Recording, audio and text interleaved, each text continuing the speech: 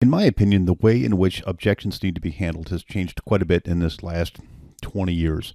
And it's because society just operates very, very differently. We in the past have been taught, and there's been all sorts of things written about handling objections. And it was really kind of a sequence of steps based in logic to kind of maneuver somebody out of an inaccurate assumption about what they're going to get for their money, right? So you find yourself in this position where you're kind of exacting a certain amount of pressure on someone to manipulate them into thinking the way you want them to think and fundamentally talking them out of the thing that they really want. I was never a big fan of this methodology, even though I did master it and taught a lot of people basic handling objections by taking them through a sequence. Today, what we coach is something a little bit different, and that is we know that logic doesn't play a particularly large part in people's mindset today, particularly in a culture of self-entitlement that just absolutely runs wild. I want an Oompa Loompa, and I want it now.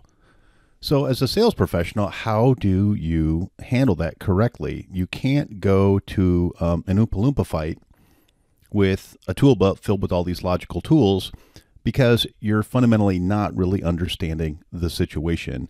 What you need to do is reposition yourself as an educator. You should be an expert in your market. You should be an expert in the process. If you're not, well, that takes some work, right?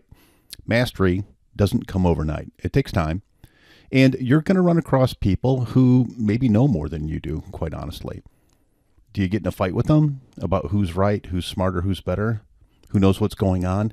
Absolutely not. What you do is you retreat to your secondary position, which is in fact just as important, which is you're not just an educator, you are a facilitator. You are the one that's going to help them facilitate this transaction to the best possible outcome that they can have. Simply state the facts. I'm sorry, the Oompa Loompa is not included in the price. Now, there might be a tantrum, and there might be cold shoulder. There might be someone who launches into, no, the Oompa Loompa should be included. But the truth of the matter is, you are not a principal. All you are is an agent. Your job is to find middle ground between two opposing parties that are both trying to get what they want. Oompa Loompa's not included. Do me a huge favor, simply state the facts. The fact is, at this price, Oompa Loompa's not for sale. So do me a little favor. Some salespeople at this point will try to minimize the importance of Oompa Loompa, and they do this by either disqualifying the importance of it or trying to enhance other features of the buying experience that are going to be more desirable. For example, well, I'm so sorry, but the Oompa Loompa is not included in the price, but look at that beautiful saltwater pool in the backyard. Don't do this. In fact, it's kind of tantamount. Think of your personal relationship where you might say something like, well, honey, I didn't get around to mowing the lawn, but what I did do is I got to the store and I bought a case of beer.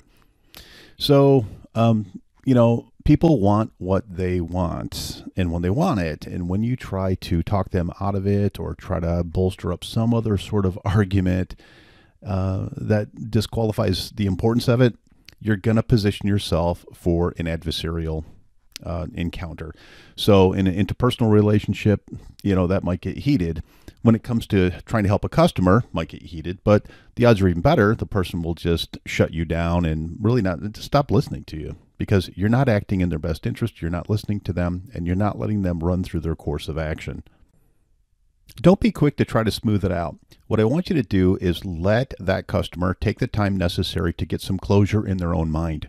Closure is not going to come from you throwing all kinds of recommendations and mitigations at a problem.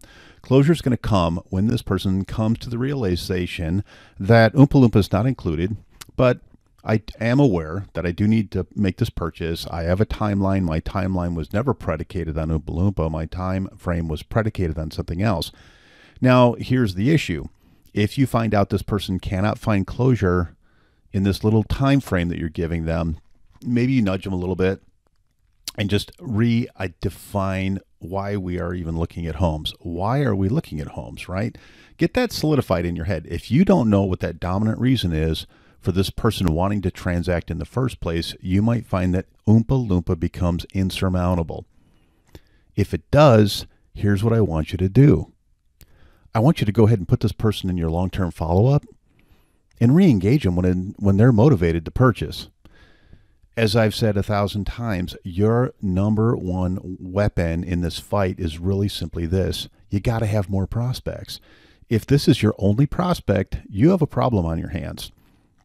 If you're prospecting on a regular basis and you're showing property to a variety of people and you're going on a variety of listing appointments, then all of a sudden, when this person starts finding an objection that doesn't seem very realistic and they can't get their mind around it, then their dominant buying motive is not strong enough to get them through a transaction. You need to reprioritize your time.